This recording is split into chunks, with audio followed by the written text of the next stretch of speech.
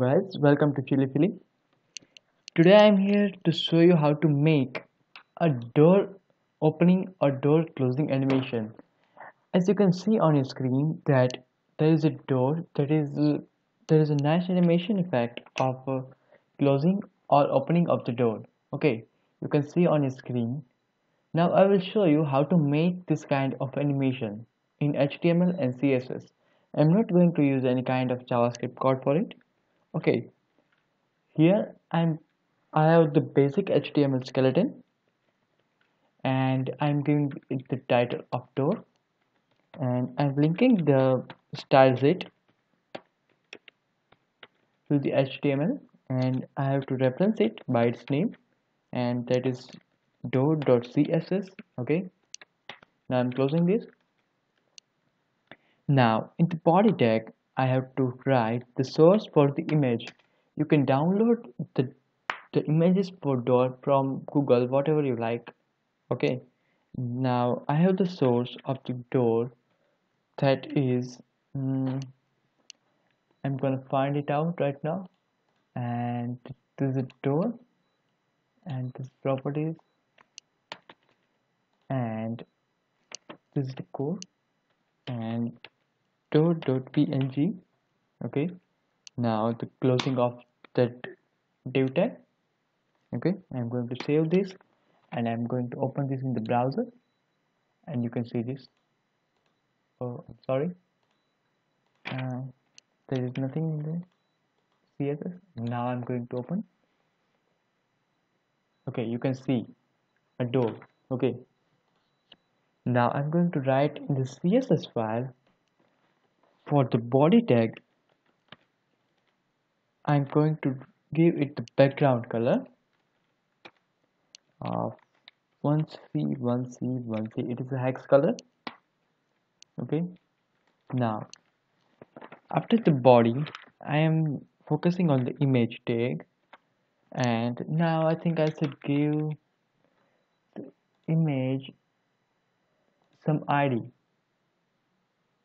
Okay, I'm giving it the ID of door.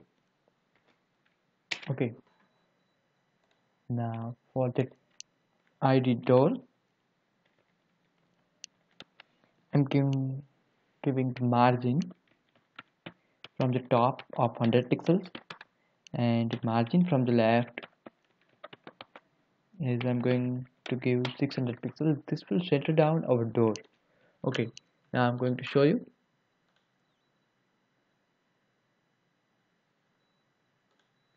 One second please. Okay, one second. Now inside div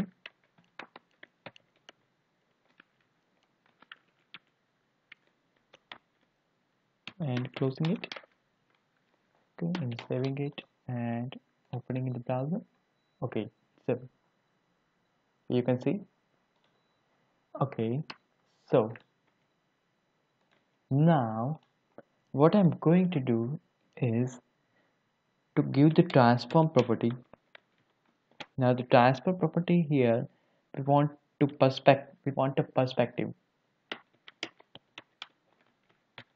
Now what is perspective? I will tell you what is the perspective later,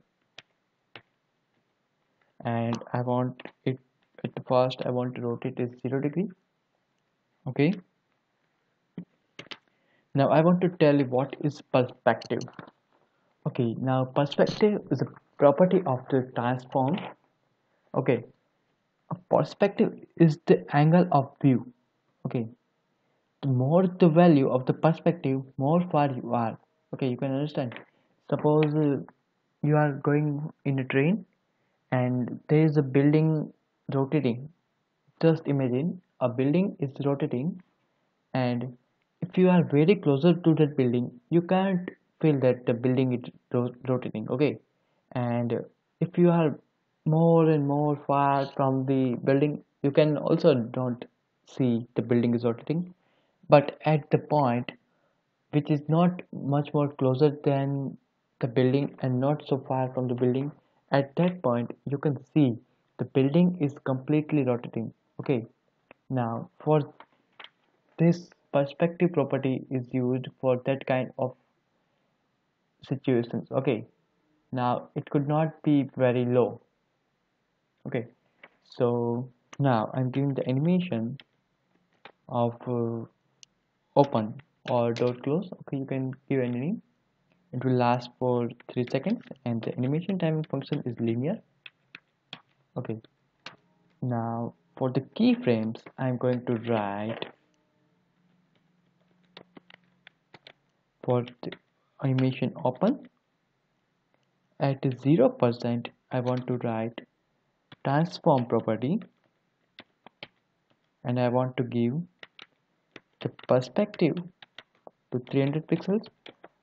I will not change the perspective here or in this file, and I want to rotate the y-axis to 80 degree. Okay, that will make our door open to 80 degree. Now I'm copying this 4 more times.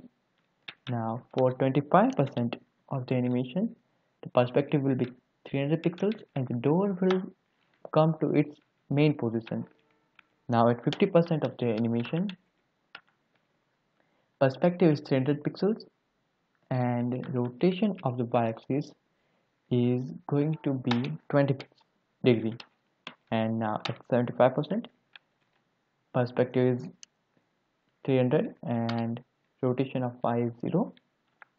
And at 100%, we want the perspective 300 and rotation of y to 0 degree or its main position. Okay, now I'm going to save it. Yeah, I also have to give one more property, that is the animation or the transform origin. Transform origin. It will be 0% from x-axis and 0% from y-axis. Okay, now I'm going to open this and I'm going to open in the browser. Okay, there is some mistake that I'm going to find out, and that is the mistake. What is the mistake?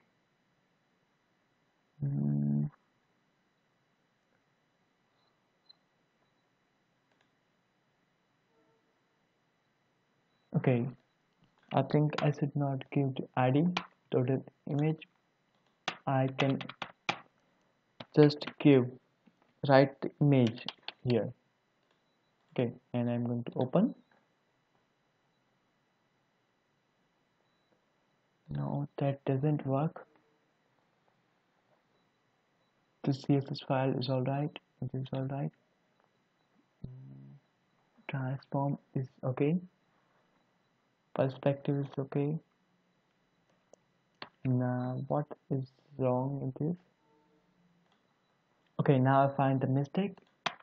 Here is the spelling mistake of rotate. It will be rotate y. I have given it row red. Okay, now I'm going to correct it and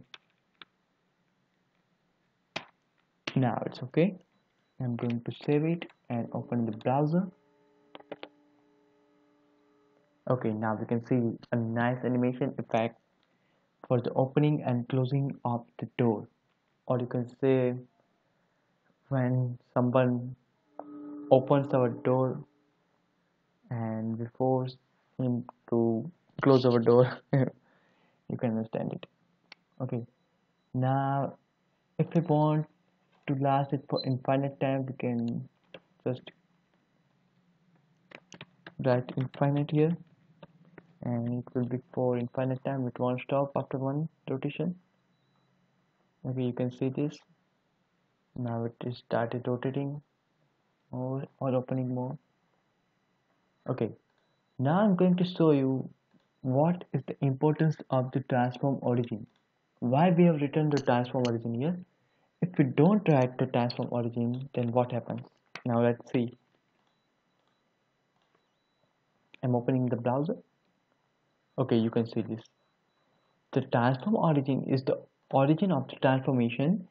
The by default value of the transformation is 50% and from x-axis and 50% from y-axis.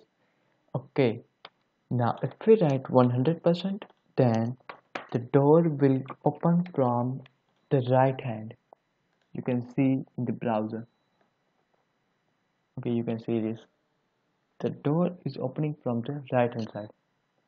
Okay, so here we have to set it 0% and 0%.